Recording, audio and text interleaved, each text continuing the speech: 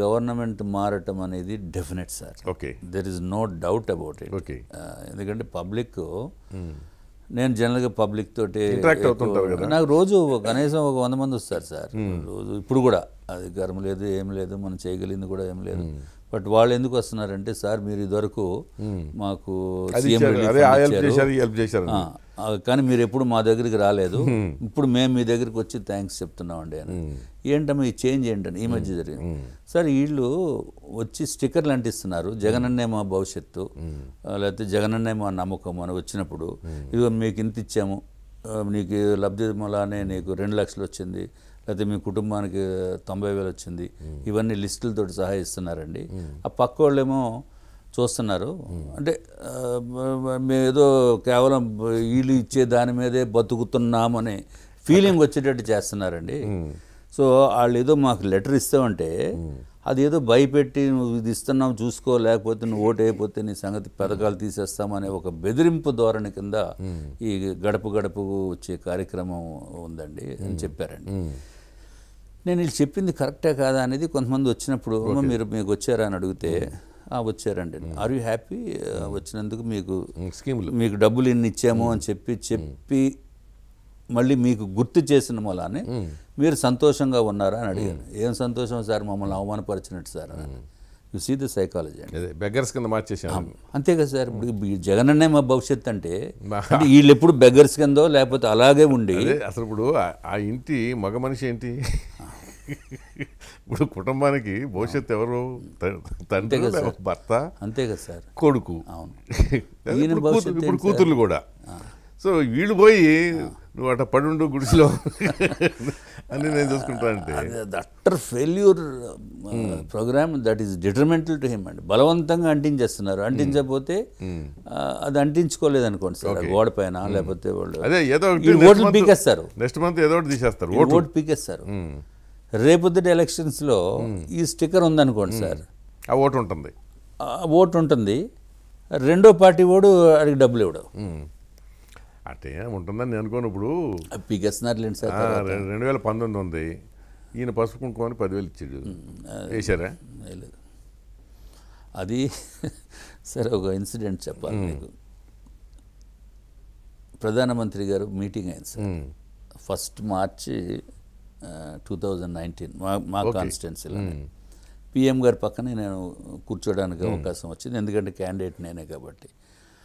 ఆయన ఇంకా మాట్లాడే ముందు నాతోటి మాట్లాడారు, నువ్వేనా క్యాండిడేట్? నేనే సార్ అని. గెలుస్తావా అన్నాడు. 100% ఓడిపోతాను సార్. సర్ప్రైజ్ అనమాట. అదే అండి, ఓకే, వాట్ అబౌట్ ఎంపీ అన్నారు. పురంధేశ్వరి 100% ఓడిపోతాం సార్.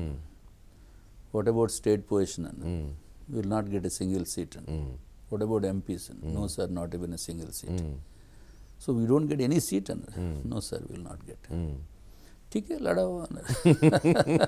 అది అయిపోయాక ఏదో పిఎం గారు అడిగారు, చెప్పేసాం, మనం ఉన్నదే చెప్పాలి కదా అని చెప్పాము. అభినందన్ అప్పుడు ఆయన ఫ్లైట్ మన పైలట్ పడ్డారు, అది వస్తారు 2 రోజుల్లో, అది వస్తే ఎలా ఉంటుంది, పబ్లిక్లో ఒపీనియన్ ఎలా ఉంటుంది.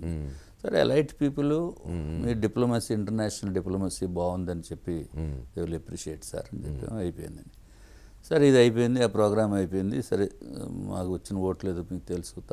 తర్వాత ఏమో మళ్ళీ ఒక మంత్ ఎండింగ్కి ఎప్పటికో అమిత్ షా గారు వచ్చారు మా కాన్స్టిట్యున్సీ. మళ్ళీ అక్కడ ప్రచారానికి వచ్చారు వైజాగ్. వచ్చి మేము అంతా ఏదో వెహికల్స్ మేము పెట్టాము, రోడ్ షో అన్నీ అరేంజ్ చేసాం. బండెక్కి ఆయన మా ఫ్లోర్ లీడర్ అంటారు, ఎమ్మెల్యే ఫ్లోర్ లీడర్, నువ్వేనా పిఎంతో చెప్పావు అన్నారు. నేనే సార్, సార్ అన్నాను. అలాగే నేను మాట్లాడి నువ్వే మాట్లాడన్నాడు. ఆయన మాట్లాడలేదండి. అంతే, కరెక్ట్. ఎందుకు ఇంకా బెస్ట్, నువ్వు మాట్లాడినా నువ్వే అసలు ఎక్కడమే తప్పు. అక్కడ రోడ్ మీద జనం రోడ్ షోకి జనం ఉన్నారు సార్. మేము మా వాళ్ళు మీరు ఏదో ఒక అంటే మీ కాన్స్టిట్యున్సీ కనుక ఏదో పోగేసి ఉంటారు, కానీ నేను లిటరల్గా చూశానండి మీ క్యాండిడేట్లు. పాపం పురంధేశ్వరి కూడా జీపులు మాట్లాడుతుంటే పక్కన అటు నుంచి ఒకడు స్కూటర్ మీద ఇటు నుంచి ఒకటి పోతుంటాడు అంటే కానీ 19 దారుణం కదా సార్. మమ్మల్ని విలన్ల కింద అంటారు. మమ్మల్ని విలన్ల కింద చేశారు కదా సార్. అప్పుడు ఓన్లీ ప్రత్యేక హోదా ఇవ్వలేదనే ఒక దాని మీద యాంగిలే తప్ప అది వేరే ఏం లేదు. మిగతా అంతా స్టేట్ సాఫీగానే ఉంది, జీతాలు సకాలంలో ఉద్యోగులకు లభిస్తూనే ఉన్నాయి, అంత మాదిరిగా ఉంది. తెలంగాణ అంతా సార్ మేము చేసిన మంచి పనులు మీరు ప్రచారం చేయండి సార్, మాకు మంచి బ్రహ్మాండమైన భవిష్యత్తు మంచి ఉంటుంది. అంటే నేను అదే అడుగుతున్నాను. మచ్చుకు ఒకటి చెప్పేసేస్తే చివరిలో సార్ అది ప్రచారం చేసుకుంటూ తిరుగుతూ ఉంటామండి మేము కూడా. నిజంగా నేను అడిగే మూడిట్లో ఏదో ఒకటి చెప్తారా? నంబర్ 1, రాజధాని విషయం తేల్చేస్తారా? సార్ రాజధాని అమరావతి అనేది మీరు మామూలు చెప్పడం అనేది అయిపోయింది సార్. సార్ ఇంకెందుకు సార్ ఇప్పుడు ఇలాగా అది డెఫినెట్గా అమరావతి, దాంట్లో there is no doubt about it.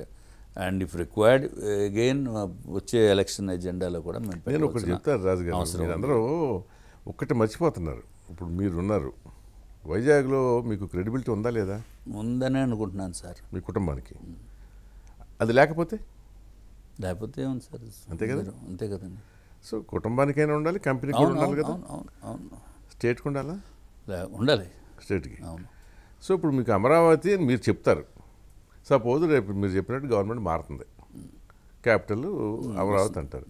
అది చాలేవా, మళ్ళీ రేపు పొద్దున వచ్చాడంటే మళ్ళీ ఇంకోటి అంటాడు, ఇంకోటి వచ్చాడంటే ఇంకోటి అంటాడు, ఎందుకు మాకెందుకని అప్పుడు ఎవరు రారనుకోండి, ఏం చేస్తారు? మీ క్రెడిబిలిటీ ఏది అక్కడ? అంటే ఇప్పటికే ఇర్రిపేరబుల్ డ్యామేజ్ అయిపోయింది సార్. అదే but still with the vision of the future leaders, అంటే ఎవరో అధికారము, అది మళ్ళీ పేర్లు చెప్తే వేరేలాగా వస్తాయి.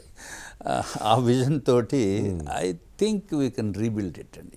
We can rebuild it. అంటే you have to first confidence create చేయాలి. we can definitely పోయిన క్రెడిబిలిటీని సాధించాలి, తెచ్చుకోవాలి. అప్పుడు నిజంగా ప్రత్యేకమైన దృష్టి కేంద్ర ప్రభుత్వము పెట్టవలసిన అవసరం ఉంది.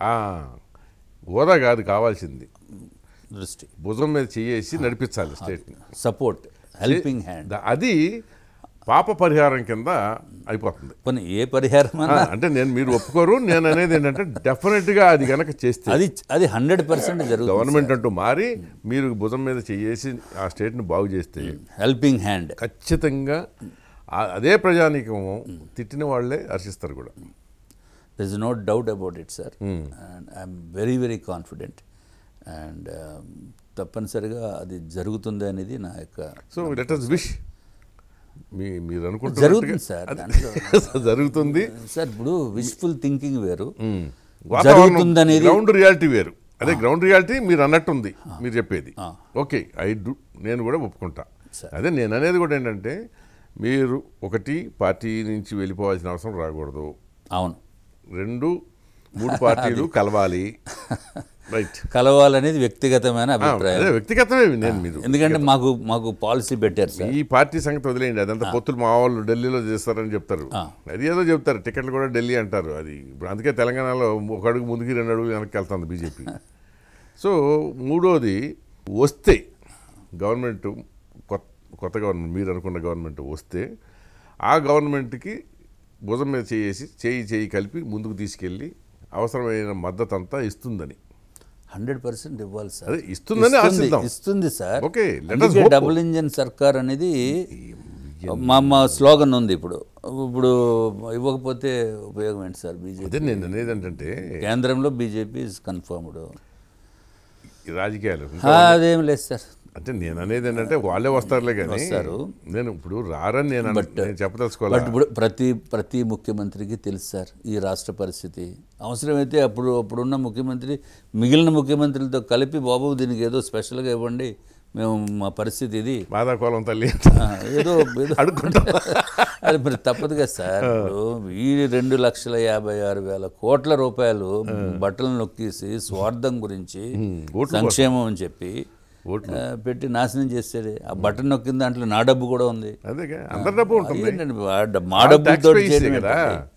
మా డబ్బులతోటి ఈయన బటన్ నొక్కేయడం ఏంటి సార్? ఎంత అన్యాయం అండి ఇది, చాలా హారబుల్.